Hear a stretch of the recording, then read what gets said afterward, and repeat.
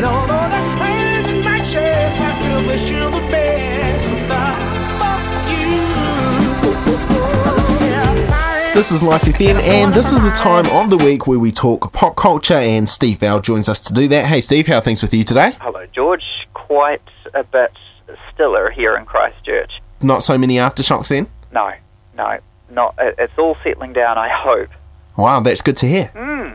Anyway, Today, well, last week we talked about the MTV Video Music Awards, didn't we? With the whole Lady Gaga thing, so that was an interesting week for pop culture. What's caught your attention this week? Well, I toyed with going back there to talk about Lady Gaga's new song, but then I decided maybe we'll wait till it comes out in its entirety. Right. And we can talk about her being created by God and being perfect as she is. But today, I wanted to look trouble in the eye and then carefully skirt around the edge of it without getting you sanctioned and me banned from joining you. Wow, should I be nervous?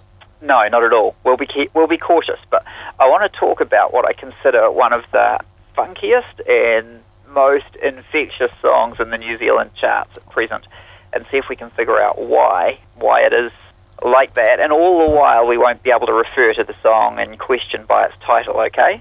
Okay, this sounds good to me. You're all right with that? Yep, good so far. So let's set the scene and start alluding to the song that shall not be named. Back in 2005, the song was leaked and picked up by BBC One Radio, and it went on to become not only the biggest song of 2006, but to break British music chart records for time spent at number one. And then in 2009, the Rolling Stone magazine named it the number one song of the decade. I just knew too much. Does that make me crazy? Does that make me crazy? Does that make me crazy? Possibly.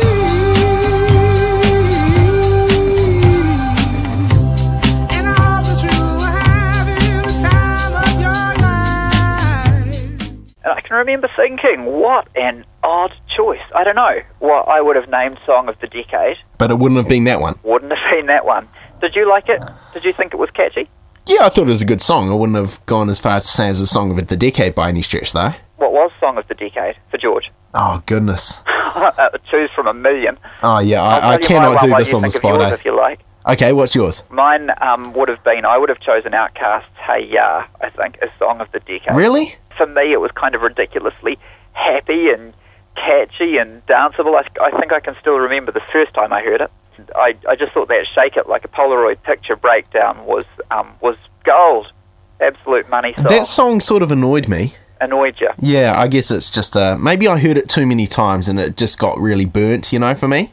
It did get ridiculously thrashed, which is something interesting about Crazy, actually. The record company pulled it from the charts at the end of 2006. People couldn't buy it anymore, so that it couldn't get in the charts because they wanted people to remember the song fondly rather than having been thrashed. So there was a period of time there where, in the UK at least, you couldn't buy that song online or in a record shop unless you found a second. That's a weird thing to do. It was still the biggest selling song of the year too. Anyway, did you think of one? No. Oh, well, I cannot do this. That's all right. I'll think of many when I go home tonight and I'm lying in bed. I'll probably think of a dozen. And I'll have to let you know next time. Yeah, let me know next time. But for now, shall we go back to skirting trouble anyway? Yeah, let's do that. Niles Barclay's singer is this dude called CeeLo Green. And about a month back, I stumbled upon a new song of his that was, as I said before, just so infectiously catchy.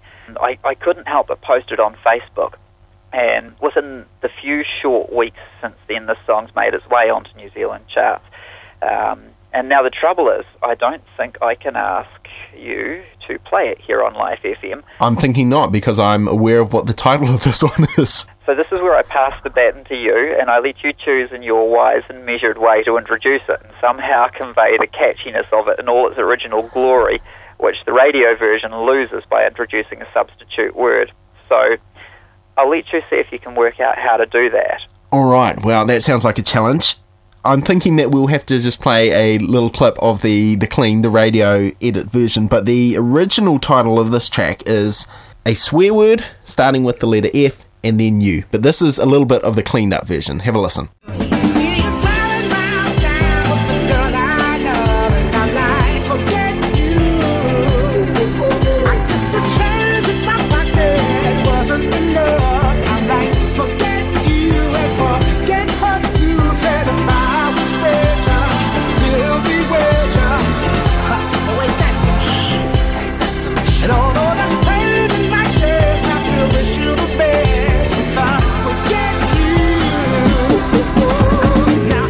Alright, so that is CeeLo Green with his new song. Ridiculously catchy, isn't it? But that is the radio edit.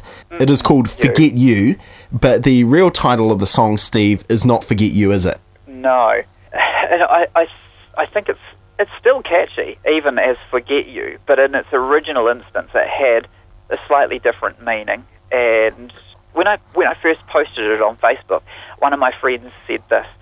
He said, the biggest question is, if this song wasn't about the F word, would it be anywhere near as popular? And the answer is no, it wouldn't. But my friend's position was that the song was only edgy because of the F word, that its only value was in its edginess.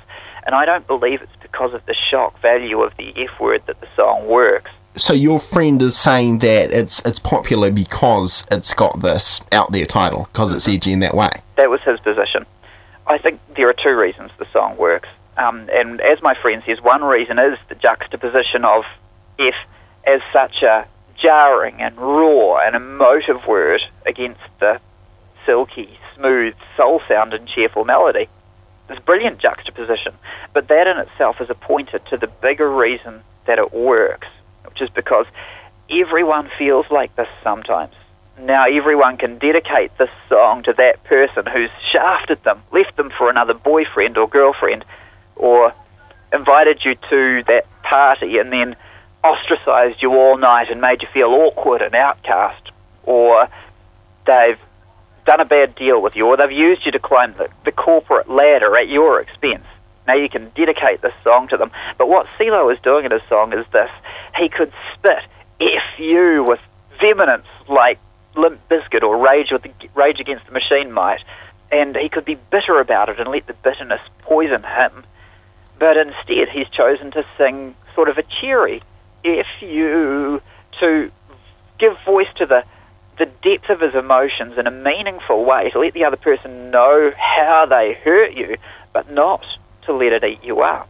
So I guess what I'm saying is, in an odd kind of way, this song is about expressing your emotions in a way that frees you to move on in your life without bitterness. Right, so you were saying that can be a healthy thing, to put it out there how you're feeling, that you might have been hurt by somebody, but you're saying in this song are the kind of messages that he's doing that, but then he's moving on. I'm stopping short of saying that this is a helpful song, but the sentiment conveyed could be freeing, if you follow me there. I mean, yeah. I don't expect Life FM to playlist it anytime soon, because in our current Christian context, there's no doubt it would be divisive and inflammatory to play it. Yeah, I'm thinking you might be right in that Life FM won't be adding this song to the playlist. But here's what I'd like to leave you with. I'll see if I can make this work and express myself well enough here. I wonder if there will come a time when Christianity and culture will understand each other a little better, and we'll be able to worry a little less about keeping up Christian appearances, and instead be able to move straight to the issue. And we won't care that the song has the F word, but understand that the song is talking about a nearly universal adult human experience. And over a coffee or a cold one with a friend, when we hear this song, we'll be able to discuss CeeLo's catchy new song and unpack our own experiences of bitterness, and perhaps because of it, move on a little into freedom and life as God intended it. Alright, so you are saying then that when we hear a song like this, our initial reaction shouldn't be to be offended by the swearing in it, but to say, actually, what is the song about? Does this song kind of capture well in a human experience that we all deal with at different times, and think about that as the message of the song, rather than saying, I'm not going to listen to this song because of the F word in it? Is that what you're saying, kind of? That's a really nice and succinct summary. The trouble is, we are products of our Christian environment and upbringing, and so we have a way to go to get to be able to do what you just gave voice to. But I hope that one day I'll get there, and that I'll cease to be knee-jerk and be able to engage with culture in a more helpful manner for people who are seeking God. All right, Steve, well, you've got me thinking once again, so thanks for sharing those thoughts with us. We'll catch you next Tuesday. Again, thanks for having me, man. Always good to talk about it.